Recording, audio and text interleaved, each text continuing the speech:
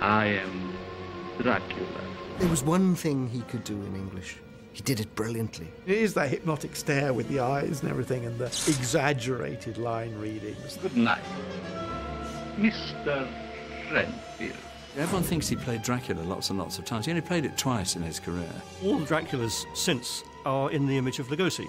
It has some of the great lines of horror cinema, and nobody delivered them like Lugosi. Bartman! Bart Beast! He loved acting. He loved giving audiences what he had. You have harnessed its power to destroy. All dead! But who would want us dead?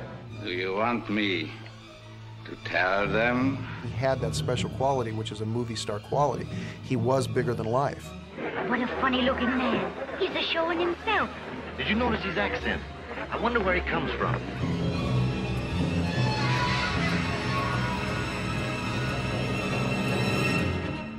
Lugosi defined the horror star of the early 1930s because, first of all, he was attractive. He was seductive. There was nothing repellent about him. He was able to sort of hypnotize, lure the audience into being on his side, actually seeing the world through his own vampiric eyes. I never saw a performance where Lugosi didn't look like he was giving it his all. I mean, he was a very robust actor, and he always came through. Bela Lugosi is the most intense movie star in the history of motion pictures. He had to be a horror icon. For one who has not lived even a single lifetime, you are a wise man, Van Helsing. Well, a horror icon is more than just a great actor. He's a magician. He's a conjurer. And he's able to work a magic on an audience in which not only do they believe what he's doing, despite whatever the makeup might be or the crazy story or whatever, but is able to actually enchant the audience. Bela Lugosi was the consummate expressionist talkie actor because he played every moment like it was important. We think that's what vampires look like. They need to have the widow's peak. They need to have that bone structure, that physiognomy. It's only the look because that's the look Bela had. He was a very warm, very generous person. He was somewhat shy because of the language problem, and because he always felt that he was sort of an outsider in the Hollywood colony. There's something about the way he reads the lines, the way he talks, and the fact that horror as a discrete Hollywood genre really only begins in the early 30s means that it's a talkie genre, isn't it? And I think that the fact that these monsters talked was one of the big things that set them out. The spider spinning his web for the unwary fly. The blood is the life, Mr. Renfield. A greater part of the rest of being a horror star is just being typecast in horror films, making a lot of horror roles. And I don't know if it's anything anyone would have chosen. Universal City was looking for a way to make its name in Hollywood. It had been around for years. And Junior Laemmle wanted to make his mark in movies, and he loved horror films.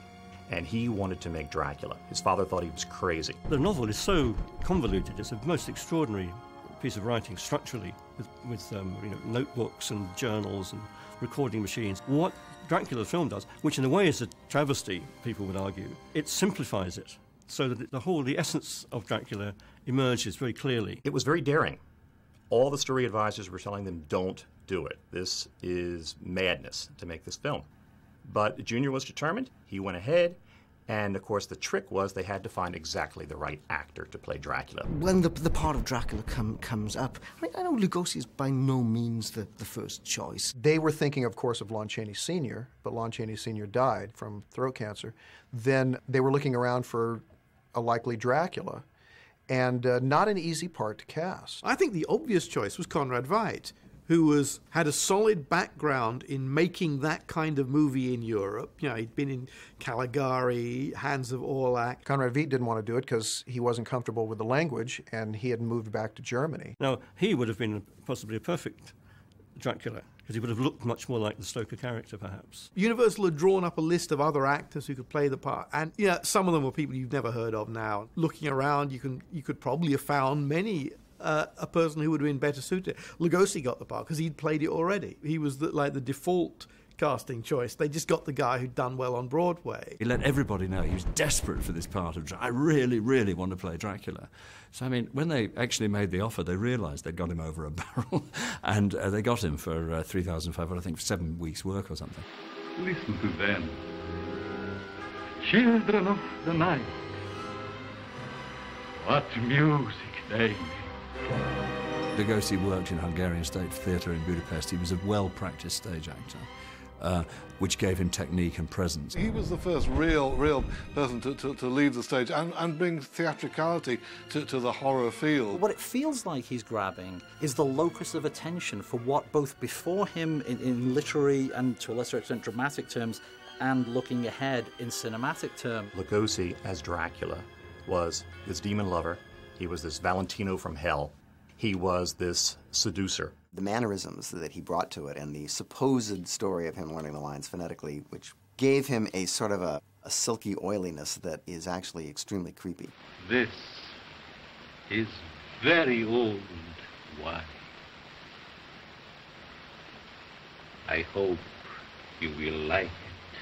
Lugosi could barely speak English and had learned many of his lines as a stage actor, phonetically, which gave him extraordinary powers of concentration. There's very little that's spontaneous or haphazard. It's an extraordinary, concentrated performance. It's almost like a ritual or a mime. It's the darkest romance you can imagine, but nevertheless, there is this almost matinee idol quality to some of what he brings to the part. He identified himself absolutely, totally with the part, and I think that this is what gives Lugosi's performance as Dracula its great power and its ability to last, is that there's no distance, I don't think, between Lugosi and his character, his role in this film. He is Dracula. The way that the film was sold, the strangest passion of all time. This is clearly the hook on which Lugosi hangs his performance. It's positioned, I think, precisely halfway between silent cinema and sound cinema. And the great opportunity for directors of this generation was that they had a medium that they could make it up as they went along. There were no real rules. You've got the combination of Todd Browning on the one hand, who clearly was fascinated by the dark side of humanity, and the other, the outsider figure, and Lugosi bringing this sort of commitment to his performance. I think it gives the film an extraordinary presence and an extraordinary kind of otherworldliness that really is, I think, heightened by the relative absence of dialogue. Browning, of course, had an eye for the macabre and the sinister, having worked with Chaney. Bela Lugosi was in the right place at the right time, and this was his moment in time. He spotted what we now find obvious in Lugosi's screen persona. It really defined the whole era as far as the kind of horror tragic hero that Lugosi personified in that film. The end of the Dracula, it turns out Dracula is a vampire. And now that seems the most natural thing in the world. But the fact that Dracula clicked meant that now it was part of a whole new genre. There was another genre it could be part of, the horror film. Once Lugosi became Dracula in 1931, in the public's mind, that's what Dracula was. If the first Dracula had not been successful, there wouldn't have been another one. But because it was successful, there was another, and another, and another. People associated Count Dracula with that look forever. It was so strong that you couldn't exorcise it ever again. It was hypnotic, and you hear all these accounts of how women would kind of faint in the cinema when Dracula first. Completely different. He's a lounge lizard rather than a military lizard, which he is in the original story. So the folklore Dracula has gone. That's a hell of a thing to have done. And when you look at the circumstances they were made in, a lot of it was accidental, I think. For the first time in history, the American horror movie is born.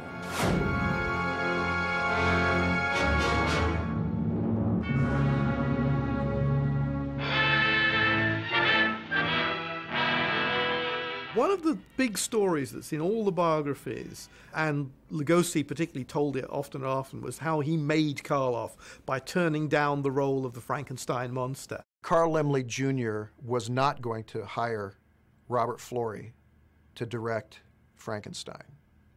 But he did want Bela Lugosi to play the monster. That's when Florey did the screen test on a leftover set from Dracula, which was the creation of the monster. And he had Edward Van Sloan as Dr. Waldman. He had Dwight Frye as Fritz. I don't know who he had as Dr. Frankenstein. And he had Bela Lugosi as the monster. who basically just laid on the slab and opened his eyes. When Carl Laemmle Jr. came back and saw that screen test, he didn't like it. As a matter of fact, the story is that when he saw Lugosi in his makeup, he laughed. This was a great scar for Bela Lugosi. It hurt him. And he spent the rest of his life really telling people that he had turned the role down. The idea that coming off a big hit, Lugosi would turn down the lead role in a major studio picture for any reason is just absurd. May have been that if he'd worked on his Frankenstein's monster, he might have actually, you know, pretty well cornered the market in monsters at Universal. There was no contract offered him by Universal, as there was for Karloff after Frankenstein, so he was kind of forced to go out into the marketplace and take what he could get. Lugosi goes off with Robert Florey to make The Murders in the Rue Morgue, which is a terrific film, but it's very much in the shadow of Frankenstein. Lugosi throws himself into the role of the Mad Doctor in Murders in the Rue Morgue with such passion. He's fascinating to watch. He's almost savage on screen. Lady in distress? Who are you? Come with me. It always reminds me that horror movies are brilliant at carrying taboo themes. And because they're horror movies, nobody notices. I mean, this film is about bestiality. It's about someone, Dr. Miracle, who wants to prove in a literal way the truth of Darwin's great chain of being and natural selection by mating an ape with a human being, Eric the ape. He likes you, Camille. Look, you want your bond. Eric is only human, mademoiselle. He has an eye for beauty. And it's all covered over with swapping blood. But, you know, when Eric stands over the bed and sort of drags the woman away, this is a movie about bestiality, which is an incredible... Today it's a huge taboo, let alone in 1932.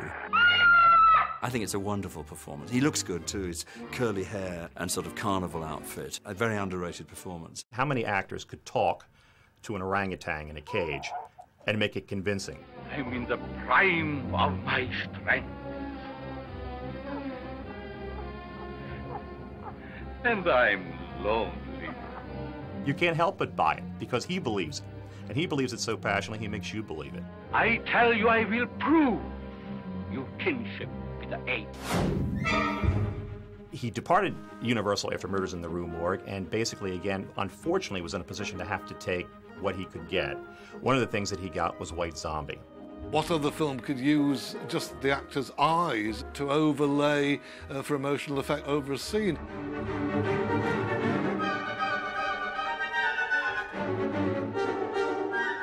He played the role of Murder Legendre, the zombie master. You watch that film and you think nobody else could really make this picture work.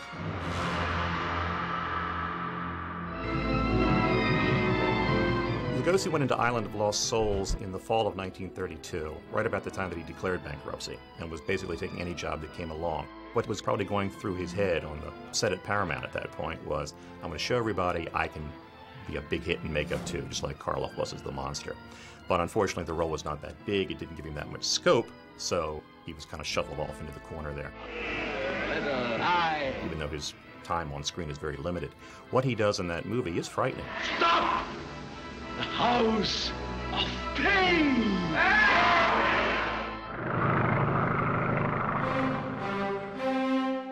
Universal clearly saw early on in the horror boom that if one monster was good, two were probably more than twice as good. These two absolutely iconic images are going to be put together in a film. You actually get Frankenstein and Dracula together.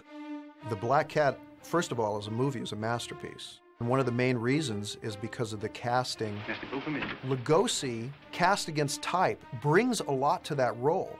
Because Lugosi himself, as an actor, is very strong. He's very masculine. He's very controlling. And Dr. Vitas Vertigas, the psychiatrist, he could have been played as a very tortured man. Lugosi gets the tortured part, but he emphasizes stuff that I don't think that Karloff in the same role would have emphasized. I too am going very near there. For the sport? Perhaps.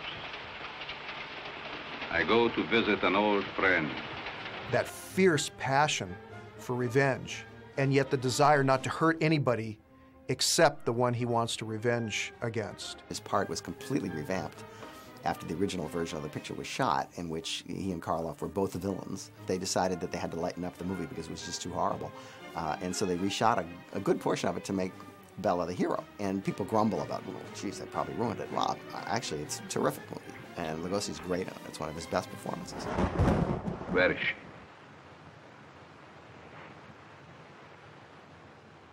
Fetus, you are mad. Where is she? I think there is nothing else that Lugosi does that really quite matches the moment at the end of The Black Cat, where he goes crazy and begins to skin Boris Karloff alive, begins to skin his enemy Hjalmar alive, and this suave, smooth, cultured individual for whom we have felt nothing but sympathy and pity throughout the film. And all of a sudden we see this enraged, insane madman underneath who will commit this appalling, atrocious act. And it's not that it isn't justified in some crazy, insane way, given the craziness of the film generally, but that it is so monstrous. Did you ever see an animal skin, Hjalmar? That's what I'm going to do to you now. Tear the skin from your body. Slowly. Bit by bit. You suddenly think, I've got it all wrong. He's the mentalist. He's quite sane, really. Compared to him, this is the nuts. We're seeing two of the greats of the horror cinema for the first time, up there against each other. It's 60-odd minutes of absolute delirium and delight. The only movie that gives off sort of evil vibes is The Black Cat. There's a palpable sense of evil in that picture, which is quite remarkable. The red switch ignites the dynamite.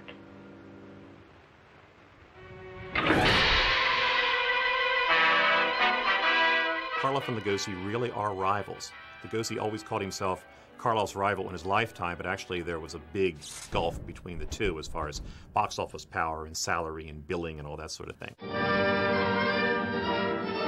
What's interesting to me is that although Karloff obviously won, in career terms, in the films they're more evenly matched.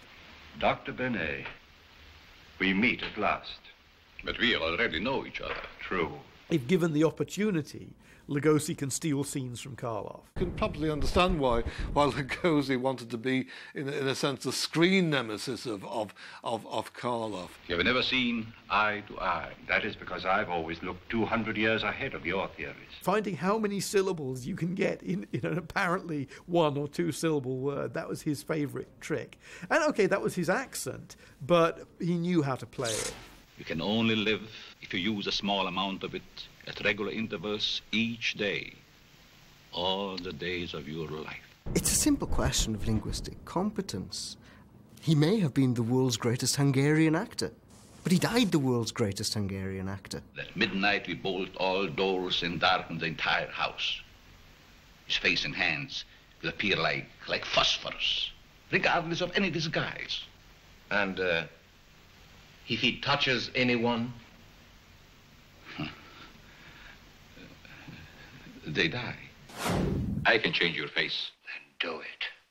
It isn't plastic surgery, but there is a way. The interesting one is The Raven, which is a Lugosi movie where Karloff is the stooge, where in fact quite a lot of the film is about Lugosi tormented Karloff and doing terrible things to him. And actually that's one of the great Lugosi performances. I mean, it's probably his best villain role in that he gets to do more evil things. Lugosi's playing Volin, this deranged, Poe-obsessed surgeon who has a torture chamber in his basement.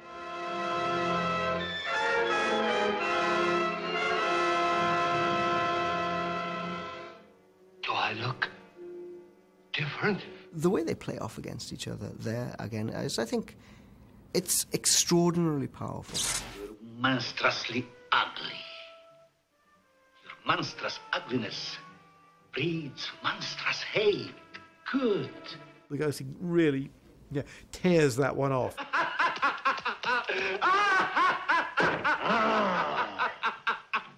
Lugosi Unhinged is just about the most sinister thing you can see. When he's given an all-out evil character, he plays it.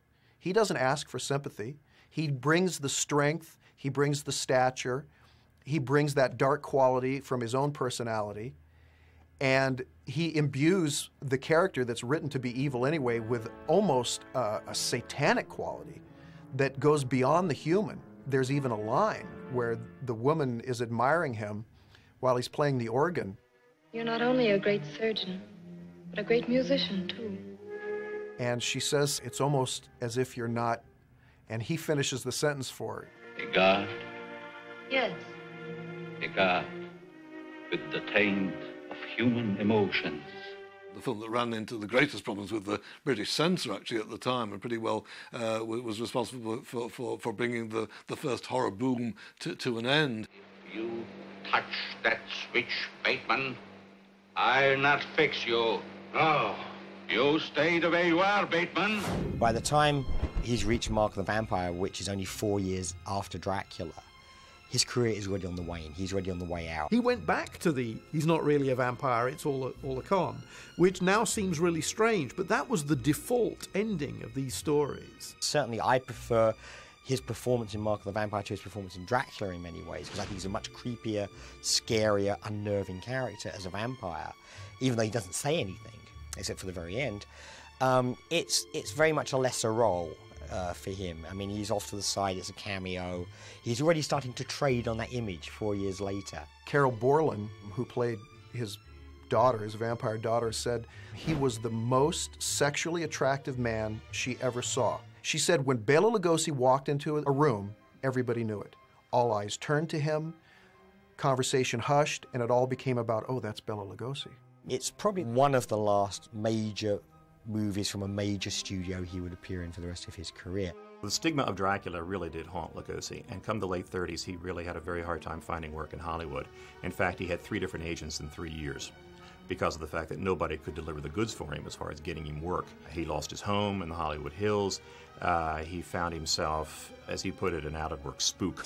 He seems to have no sense of his own worth as an actor, and that basically doomed his career. The voice and the facial expressions, which are almost mask-like, limited his range as an actor. Lugosi just wasn't that lucky, I guess. I mean, so whatever he did after that, they say, well, he wasn't as good as he was in Dracula. That was the high point of his career. One of Lugosi's greatest performances is in Son of Frankenstein, which is a picture that was made by a very iconoclastic director named Roland V. Lee, who seemed to not give a fig what the studio thought about what was going on. And he was apparently rather outraged that Lugosi was being paid so little money.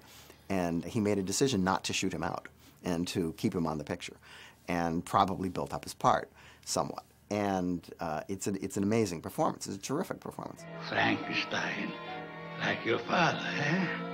Yes. But I can't mend a broken neck. Nobody can mend Igor's neck. It's all right.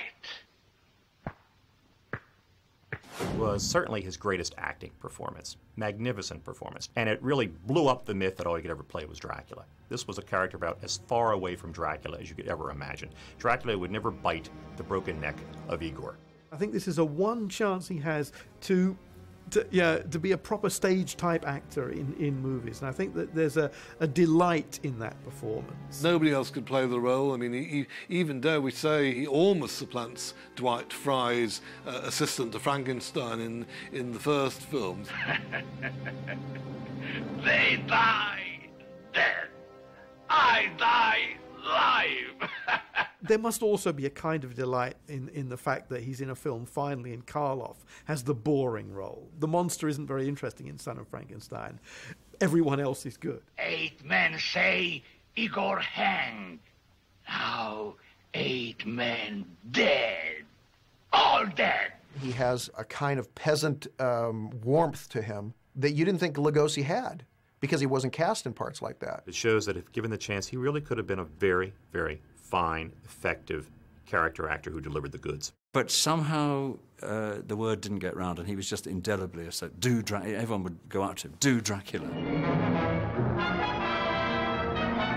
the late 1930s, early 1940s, Universal saw Bela Lugosi as a featured player, and he had supporting roles in films like Black Friday and The Wolfman, And he was Igor again in The Ghost of Frankenstein, but again, even then, that was considered a supporting role. Sadly, the clearest example, I think, of not so much Lugosi's limitations as an actor, but simply the fact that however well he might act, you're going to hear Lugosi, and perhaps by now you're going to hear Dracula, is his gangster in that very strange film, Black Friday. So what about our dough? We ain't got it back yet. Yeah. How about it? Mr. DeVore, it would have been poor business to kill Red unless I knew how to locate the money. What you hear is Dracula in a gangster suit. In the subsequent pictures, Lugosi starts declining. He is getting more and more sidekick or stooge or victim parts. Obviously, Val Lewton brought him back for the Body Snatcher and paired him once more with Karloff.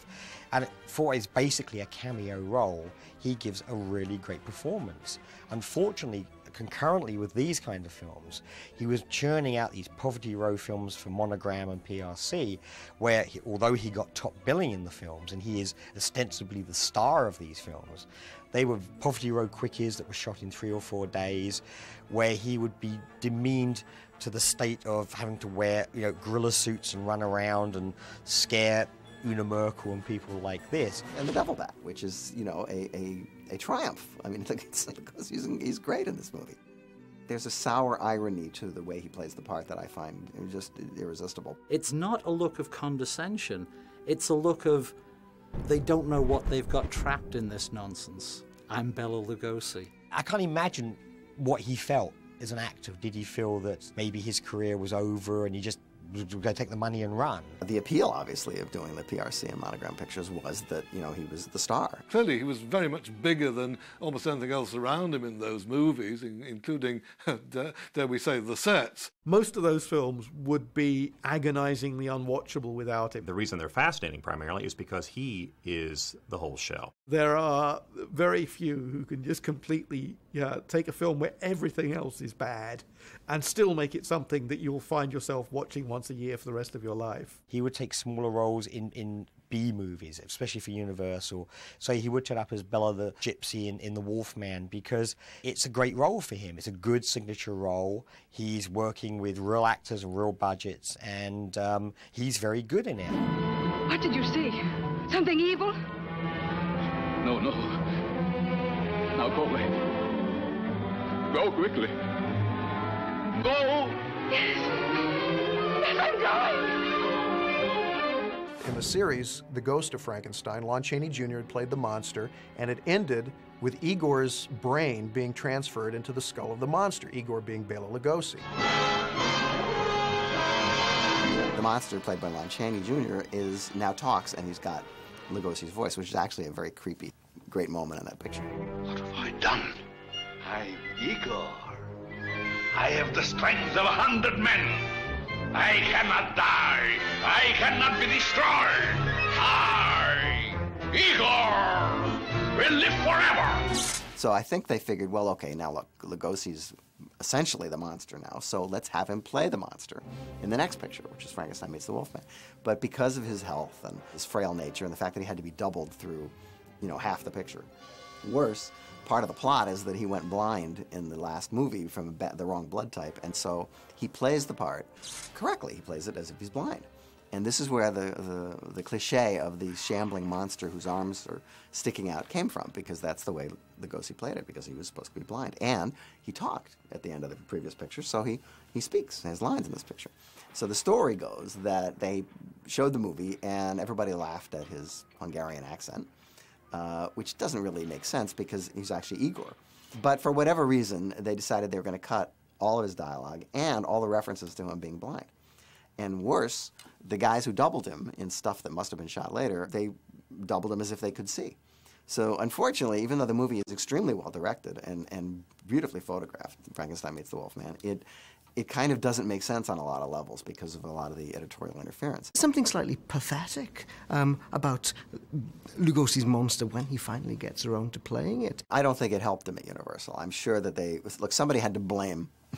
That's one of the great things about the movies is, who can you blame? When something's wrong, you gotta blame somebody. And I think he was in a position where it was pretty safe to blame him. And so he didn't work for Universal again until Abbott and Costello Meet Frankenstein, which was, a different regime. And even that, I mean, it's a stooge role to comedy characters, isn't it?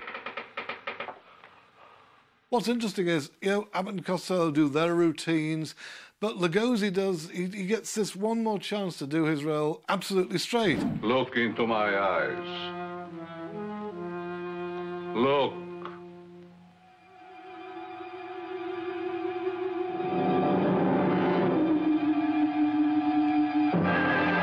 It's kind of moving as well as anything else. His playing is, it's a revival of the role that he knew was always his, and maybe there's almost that sense that he was making that one last bid to establish that nobody else could play it. He's wearing a little bit too much makeup, but you can see this is a guy who is royalty. He's used to be treated as the most important guy in the room. He is Count Dracula, even though he's aged. Abbott and Costello throwing pies at each other between scenes and all this madness going on the soundstage, and here's Lugosi having to try to recreate this character among all these crazy things going on around him. But he did it, and he had a very good time.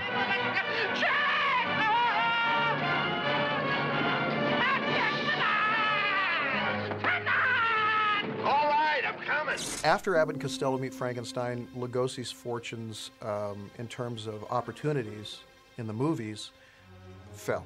Lugosi in later years didn't have nearly as much good fortune to be able to work on stage, although he did lots of summer stock appearances in Dracula and Arsenic and Old Lace. I became friendly with him and was able to arrange for a provincial tour of Dracula to be set up in England, which went quite well. And while he was there, I was able also to set up a film titled Vampire Over London, in which he played a role that was a sort of spoof of his Dracula character.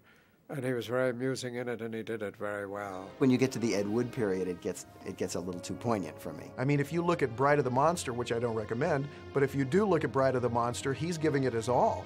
A very funny film in the way that only Ed Wood at his very best, which is to say his most incompetent, can be. Bela, with all respect to Ed Wood and those movies, was a sad way to end a career. Yet, of course, he's become even more iconic because of those films. That's one of the reasons fans love him, because Bela Lugosi never acted down to the material. I think it's wonderful that Lugosi received the tribute he did in Ed Wood, but it's also very sad to see, in a sense, Martin Landau, who's a wonderful actor and certainly nothing against him, standing on stage getting an Academy Award for pretending to be Bela Lugosi, whereas Bela Lugosi never received anything of that magnitude of respect in Hollywood in his career. I think the film, for me, has the same feel that you get from Targets for Karloff. It is your last chance of paying your respects to Lugosi. I bid you welcome. Lugosi is one of those actors who had one part in his life, that came along, completely transformed his career, made him a star, and then became a millstone around his neck. I don't think he felt trapped in terms of regretting playing that role. I think had the horror genre offered him more roles, even if they were just like Dracula, he would have been thrilled to do it. There's just so many times in a decade you can make a Dracula picture. My blood now flows through her veins. She will live through the centuries to come, as I have lived.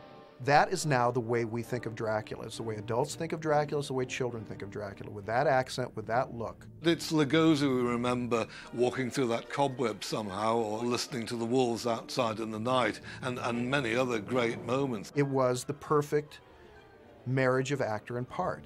It was so strong that nothing can supplant it. His wife Lillian said that I wish you could have seen him on stage as Dracula. He was like a great animal, but you didn't pull the whiskers because any minute he could pounce. So there was a mixture of the charm and of the beast in him. And this is something that later horror films have built on and capitalized on for decades. And they owe it all to this Lugosi persona. Some people could call it hammy, but I don't think so. I think there's a body language, there's a grace to him. There's a grace and an animal confidence. I think with Bela Lugosi, they enjoyed more the vicarious thrill of seeing someone being completely evil and almost succeeding with it. Partly nostalgia is at the root of why Dracula is still popular. I mean, it's a great black and white horror movie, particularly in the most anthologizable moments. You cannot think of anybody but Lugosi with those lines, and I think you can never really think of anybody but Lugosi in that cape either. No wonder he was buried with it. And you watch him even in those very, very lamentable films. He's still playing as if he's playing Shakespeare. He's still acting as if this is the greatest script in the world. He's still acting with the actor's dream concept that somewhere in the world, somebody who needs entertainment is watching me in this movie. And for that poor soul, I'm going to give him or her everything I've got.